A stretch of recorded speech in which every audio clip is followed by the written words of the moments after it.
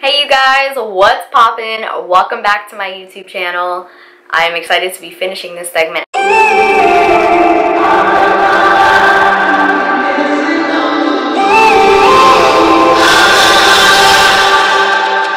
have plenty of reasons as to why I did not film. I just want to simply start with the very first one. What is going on in our world right now? I mean, yet alone our country. There's so much going on. There are far more important things going on than for people to come to my channel and like learn about some life experiences or have some sense of relatability. Right now there is a lot that needs to be learned with each other, with everything that's going on. So I decided that I would come back and film. I have come back to work. About 75%. Nothing is 110% for anybody, but you know, we do our best with what we have and what we're given. I hope you're ready to finish this segment, and I am a little nervous, okay? I'm wearing a sweater. I wanted to be kind of like fall-like, you know what I mean? Just really just give it a moment, you know what I'm saying? Like, it's September, but you know, it is snowing elsewhere, but not here in Texas. Of course, in the South it's not snowing. It is really hot outside. But I got some I got some fall vibes going on behind me. I am so excited for fall. But anyway, let's go ahead and get into the segment. I love you guys so much. Thank you so much for being here, and let's get started. Okay, so where I left off was where Bryson and I are in communication, and he is full aware that I've broken my laptop at this point, and the frustration has started to build. It was already like, you know, standing next to each other, and now the frustration is building because people in school were starting to figure out things, and I didn't want it to. The whole reason for me to even go to school in Norwich was to get away from everything that was happening down here. And it's not like I did anything bad, of course. It was just a life that I was forced to live that I didn't want to be having that like kind of hang over my head or being put on me in some way, shape, or form. Even though it doesn't make me look bad, I just wanted to go someplace to forget about it. So the frustration had built to the extreme. And when I broke my laptop, that was like, I didn't know who I was. I was already going through so much and already going off in the left lane. It was something that no one had ever seen in me before until that point. And even me, I would look at myself in the mirror and not realize who I was and what has truly happened to me. Bryson and I are talking about what happened, and he doesn't know what to say. I think what bothered me so much was that Bryson never had anything to say. And some things he did, but when it came to what I was going through, he always pushed that aside. It was always like, okay, you're going through that, but like, you know, me. You know, and I get it. Bryson was going through a hell of a lot. I understand. Like, going through all of his transformation and then going, I mean, we're freshmen in college, or, I mean, we're like being dogged on, and all kinds of stuff was happening to the both of us. But it was still no excuse for him to not be there for me, even though I was being there for him in a lot of ways, or I did my best to be there for him in a lot of ways. And so once I had discovered that, you know, it was pretty much out there and that there was like no turning back. Like, once someone in your school knows besides your significant other, there is no turning back. It spreads like freaking wildfire. Like, sickness in school spreads like wildfire. It's the same thing with like people gaining knowledge of you, and it's very scary. It's not something you want to experience, and I can't explain that in any other way. It's very frustrating. And next thing you know, I'm going to school, like going to class. This is throughout like the next couple of weeks. I'm going to class and working on this case. I do the entire appeal, and then all of a sudden you go to college and these kids are like calling you a murderer. I mean, you want to talk about bullying at its finest. That, I mean, if there was one reason to have a target on my back, it was because of that. And I feel like a lot of people come from small towns. A lot of people aren't used to things like that. Like, I'm from a big city. Like, news like that is actually not surprising to a lot of us, shockingly and unfortunately. But up there in the north, like, it's small town. Everybody is like, knows everybody. States are like within 2 hours apart of each other. Here, you drive 10 hours, you're still in Texas. So it is such an excruciating thing to have to go through when you have people calling you names on a daily basis. And I don't know if I told my professor about it. I don't really remember. But I'm sure if I did reach out for help, no one did, because this is where the slope began to fall and I began to crumble. I don't even know where to freaking begin with this, because it was a lot. I believe at this point we had graduated. I want to say we had graduated from Bryson and I's relationship became even more of a center of attention. And because we could do what we wanted, not necessarily, but we could do more than what we were doing before. We could like look at the sky and like not have to square everywhere. Doing that gave Bryson and I a sense of freedom. Babe, and I think our freedoms were both completely different. I got a sense of freedom with space, and I think he got the sense of freedom to be himself, because at this point we were no longer like going through rookdom or, you know, going through the whole the training was just terrible. I don't think that we have the same ideas, and Bryson and I became like this. And when I tell you his friends got involved with everything, I mean they got involved with everything. Like, Bryson and I would bicker about something, he'd run and go tell his friends. And I'm like, what the hell is your problem? Like, this is supposed to be between you and I, not you and I, you know, C, D, E, F, G. It's supposed to be between us. And he didn't understand it. So it started a lot of conflicts between us, because I thought we were going to get closer like this.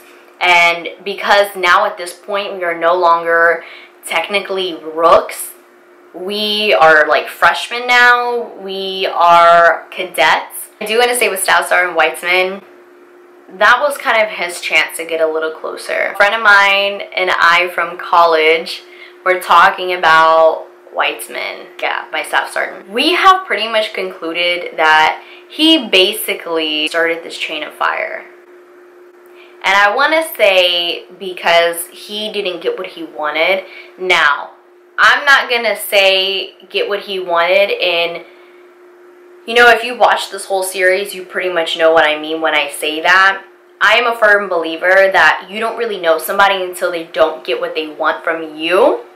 That is so true, okay? Test people, because I've tested a lot of people and they have failed. Don't even get me started. And we have concluded that he started a lot of the mess because he didn't get what he wanted from me. And I will tell you this much. I know that a lot of it was my relationship with Bryson. I have been very vocal about that, and I know what he was really and truly wanting. And in a way, shape, or form, it was a sense of power is what he wanted. Control.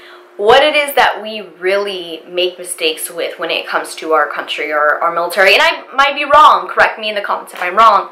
But I do believe that at such a particular young stage of training, we allow a little too much power and it gets to their heads. I didn't ever let power get to me like that, ever, like even with and without rank.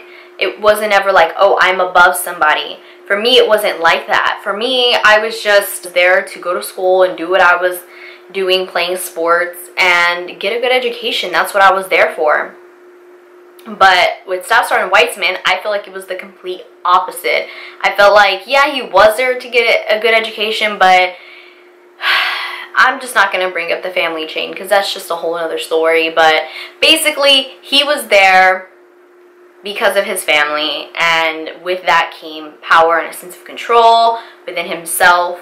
He didn't get what he wanted from me, so therefore he started the fire with a lot of people and started making people turn against me. Now, how this started and how I even began to realize what the hell was really and truly going on behind the scenes was every single time someone came to me about something within my family, I would ask them, oh, who did you hear that from? Or where did that come from? Well, so-and-so said that Staff Sergeant Weitzman, blah, blah. And I was like, okay. And then I started to hear it again and again and again that it was Staff Sergeant Weitzman. To tell you the truth, he makes me so frustrated. And I don't want him to come for me at all, because I really and truly possibly don't know, but I believe that he has an issue with gay people. Now, I do know a few people who have an issue with it. They won't admit it, but the way that they are with particular gay people, with women in particular, they have a way with how they say certain things or do certain things when it comes to women dating women or dating transgenders. He has a big issue, okay? Now, how I started discovering that it was an issue was one of the cadre members of another family, Rook family, had brought it to my attention in a diversity meeting that I had.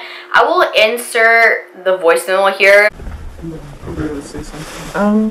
It targets towards more like gay people and race at the same time.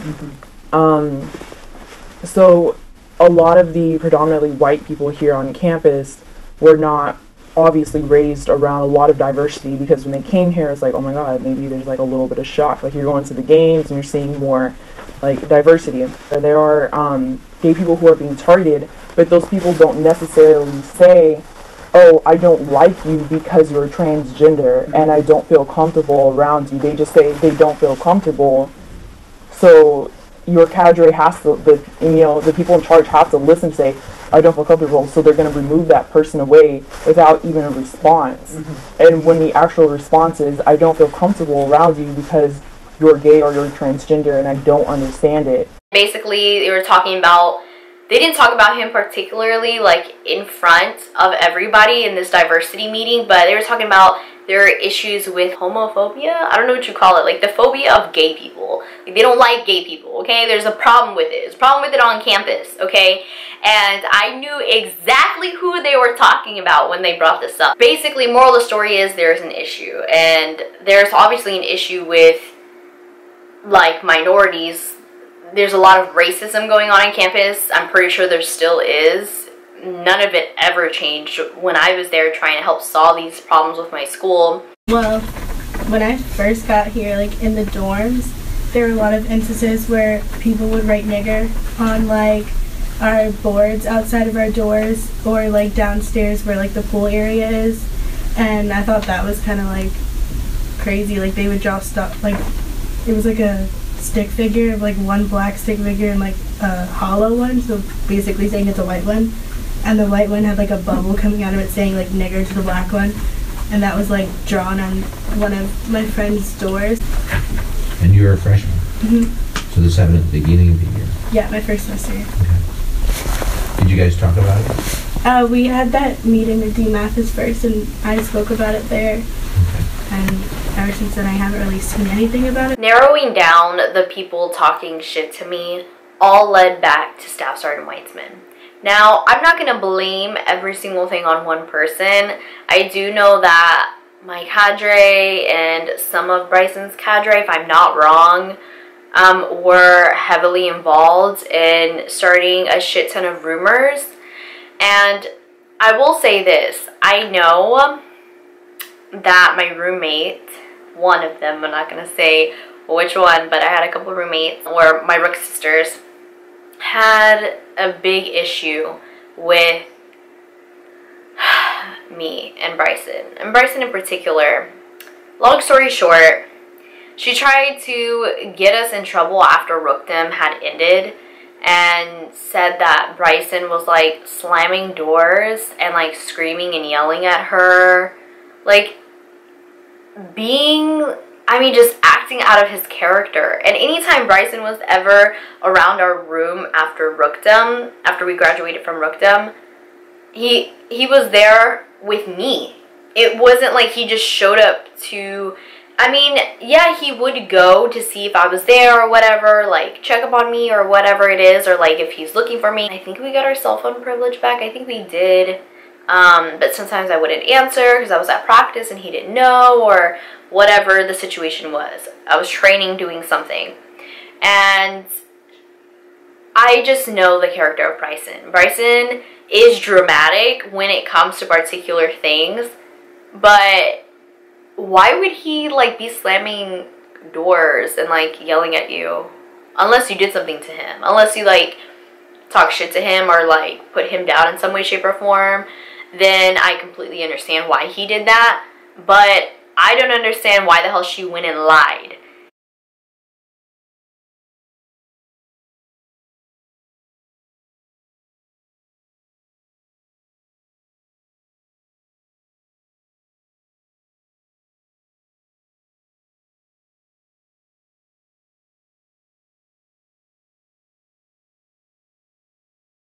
If I can find these screenshots, you guys, I will insert them right here. Long story short, she goes to my cadre one day and says all this stuff. And then they pull Bryson in. So Bryson was staying with me in my Rook sister and I's room. But he never stayed the night. Like, you were allowed to stay till like midnight. But midnight or 2300. I don't know if it was 11 or midnight. My Rook sister in particular, her significant other, like, would stay the night all the time. And so she, like, lied to the cadre and had told them all the stuff that I had said before and that Bryson was spending the night. But Bryson had never spent the night, right? And because we weren't allowed to yet. Like, you're not allowed to do that yet. All of a sudden, one of my cadre members, not going to say which one. What was it yesterday? Yesterday, they had, like, demanded me out of my room and told me, like, after hours, which they're not supposed to unless it's a life or death situation, they demanded me out of the room saying that my boyfriend was spending the night, which he wasn't. It was her boyfriend who was staying the night. And there are witnesses that my boyfriend would leave every night from his cadre and my cadre. Mm-hmm. And basically, Gabby said that he was staying the night, which I have proof that she says she knows he didn't stay the night, that it was her boyfriend staying the night. And so my cadre pulled me out of my room, basically saying that, like, Bryson's staying the night and you're doing inappropriate things in front of people, which was not true. And I have proof of that as well. Okay. So I felt bullied and targeted. So I went and knocked on my cadre's door at around, like, 23:45, and I reported the situation, and I told him I told Staff Sergeant Weitzman, I don't trust you, I don't feel comfortable and safe around here, and I'm leaving after hours. So, and then I left. Where did you go to feel safe? I went to the library. Okay. And until they closed, and then I went to the U building until around 12:45, and then I went back to sleep. Okay. In your room? Yes. Did you feel more comfortable because people were asleep, or just because that's where... I had no choice. You had no choice. Okay. Right. Well, I want you to know that you do have options, okay? Mm-hmm. You don't have to stay in a space that you don't feel safe in, mm-hmm. You don't feel supported in, because we absolutely want you to feel safe and supported. Okay. Can I leave right now? I just don't feel safe. Like, I don't want to be in this room or, like, anywhere.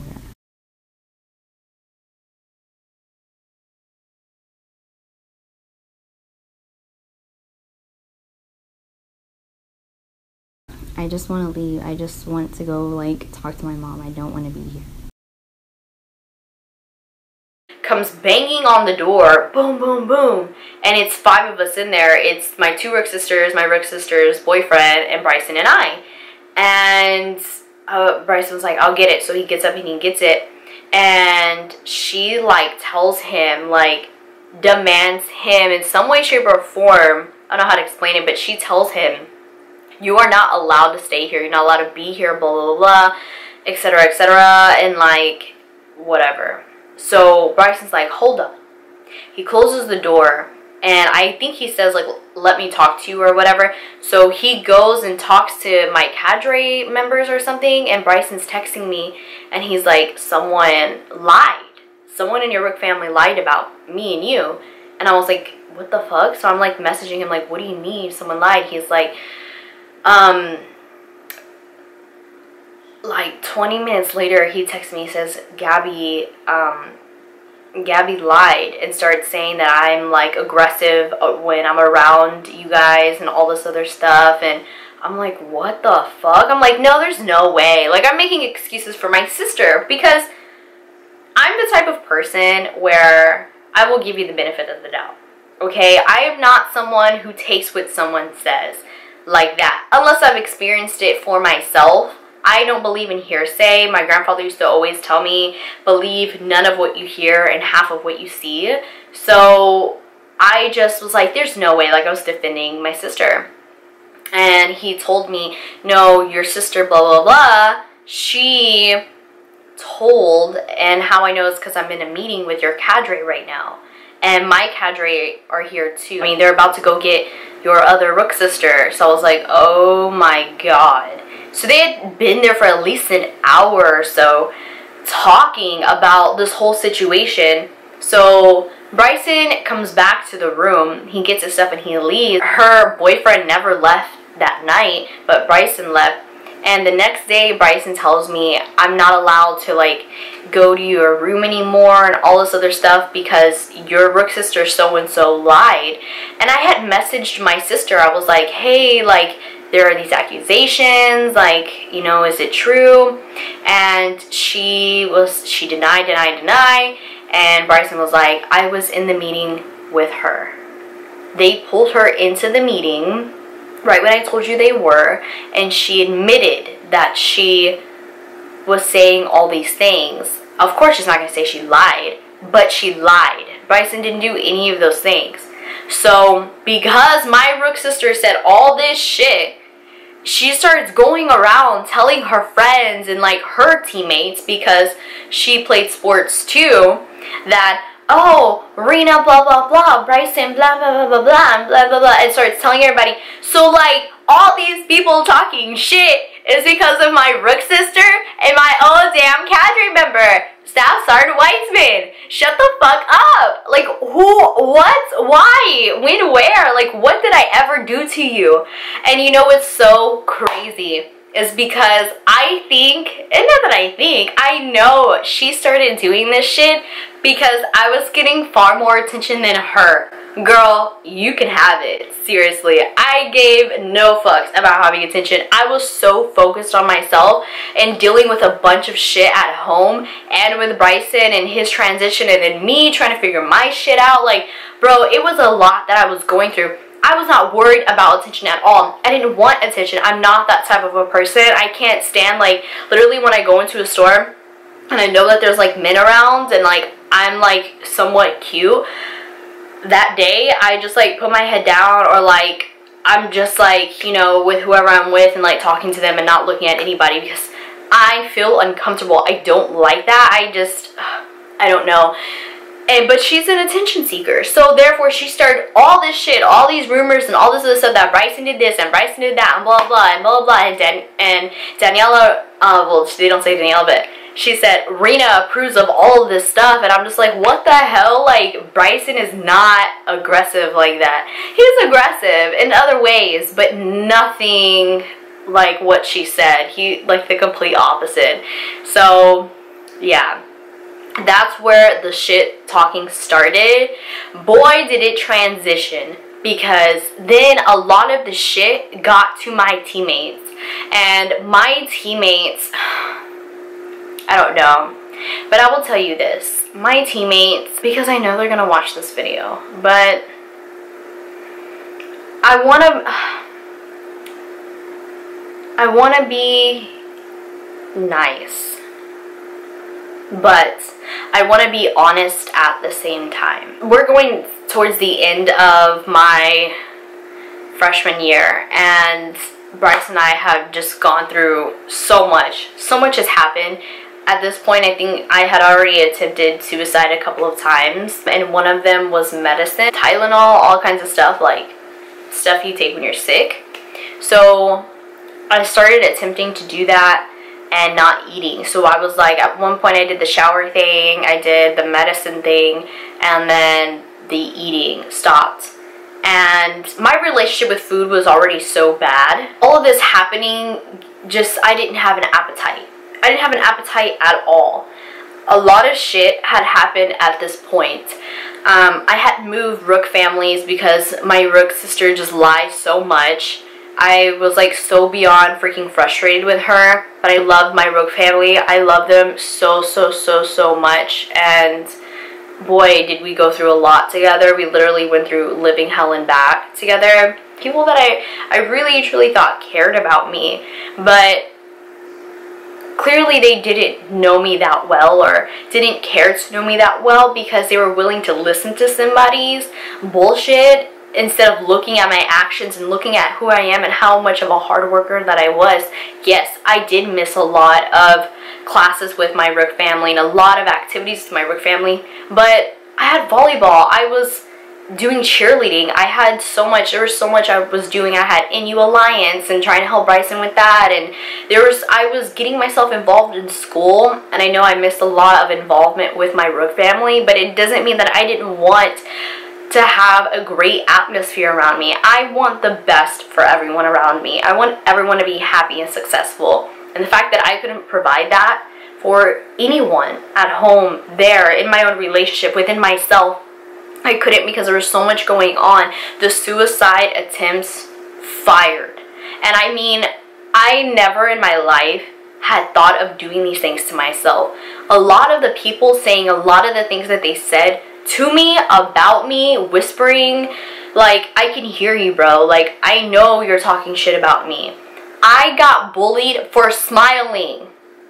I'm from the South. Okay, we have Southern hospitality down here, okay? It's a real thing down here in the South, y'all, okay? I got so made fun of because of that. Oh, she's smiling, but yeah, her Rook family hates her. But inside, I was dying. I was dying. Oh my God, I was dying. At that point where Bryson and I were just like, I don't know. We had split, and we had went back and forth, and there were a lot of things that were just straight up unnecessary for the both of us. I just started acting out. I started acting out because I was taking like these like medicines, I don't know, Tylenol, Advil, I don't know. I would just take like a handful of whatever I had like a day, and like eat maybe once a day, maybe at that. And then because I had like no one there, a lot of people hated me because of my fucking Rook sister, and because whatever Whitesman is saying and whatever his fucking control that he didn't get, I really had no one. And my crying for help was necessary, because there are already so many signs when I start crying for help and no one helped me. And moving in towards the end of my freshman year, I felt unwanted. Imagine you getting a scholarship somewhere and you're playing sports and you're doing your best even though you're in fucking depression. Like, I was literally there physically but mentally not the entire time, and I've only been through that twice in my life, and that was one of those times. I just like, I lost myself. And I don't want to blame anything on anyone. I don't want to say it's one person's fault. Like, it's Whitesman's fault, it's my cadre, it's Bryson, it's his friends, it's my sister, it's... I don't want to blame anybody at all, but the blame is there. I even left last night telling my cadre that I was leaving barracks because I couldn't even be in the room because I felt uncomfortable. I would not ever hurt someone, but me hurting myself. I was like, I don't want to cry. Me hurting myself has had to been the lowest point in my life. You know, I thought like, maybe like, I remember one of my pantry members had came up to me and said, Rena, I didn't see you at breakfast this morning. Actually, I haven't seen you at breakfast the past month. Where have you been? You always have breakfast. And I was like, I'm busy, and I just made excuses, but really, like, I didn't want to show my face around anybody, like, I didn't want to be around anyone. I didn't even want to be around myself. I just felt like no one really wanted me anymore. And I was in a place unwanted. Like, imagine you have everything. Like, you're living the literal fucking American dream. And then, like, they don't want you because of, like, lies and bullshit. And people just not taking the chance on you and not giving you the opportunity to just be yourself. And I never got that opportunity with my family. I never got that opportunity with my school. There was so much I wanted to do there. I wanted to help my school grow. I wanted to help, you know, so many different things and start new projects and be heavily involved in school, because that's what I did in my high school. I wanted to make change. I wanted people to walk out of there going, you know, with scholarships in grad school. And I mean, there was so much I wanted to do, but because of all the bullying, I never got the true chance. I was bullied by grown-ass adults, by first sergeants in the military. And I began to rebel because I started to be treated differently. I started feeling like I had no one. No one was really truly there to help me. And you're supposed to be there to help people. That's what you're a leader in our military, right? You are a leader, correct? That's why you have the position that you have, because our country says this person has proven that he and she is a leader, but you failed to do that to so many of your cadets. So many people have come to me and have told me that they have had the exact experience, if not worse than me, because they weren't heard. I tried to have you hear me out and you didn't listen to me.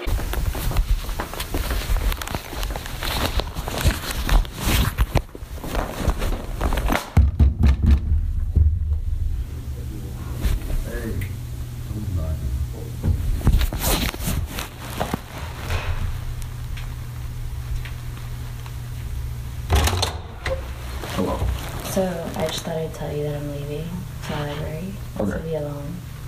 Right. And that, like, I don't know what to say. Okay, we'll just make sure you're back, and like that everything's good. Okay. And let us know if you need to talk or if you need anything. Okay. I just thought I'd let you know that, like, I don't trust any of you. Just thought None of you did. You not only failed me, but you failed yourselves. You're supposed to be a leader in our country, correct? Your actions say otherwise. It makes me so upset. I believe that our leaders in our country are supposed to be people who are truly relatable people, who have really and truly gone through traumatic experiences and want the best for others. Survivors. Survivors should be the leaders in our military, not someone who got straight A's. You can have straight A's all you want, but did you save your platoon? Or did you just let them get bombed? It's things like that that irk me about our country. I cannot believe that we have military personnel who have gained their rank because they got 100 on a test. There should be so much more than just education behind it. Giving somebody a rank should involve relatability, who they are genuinely as a person, and test them through that.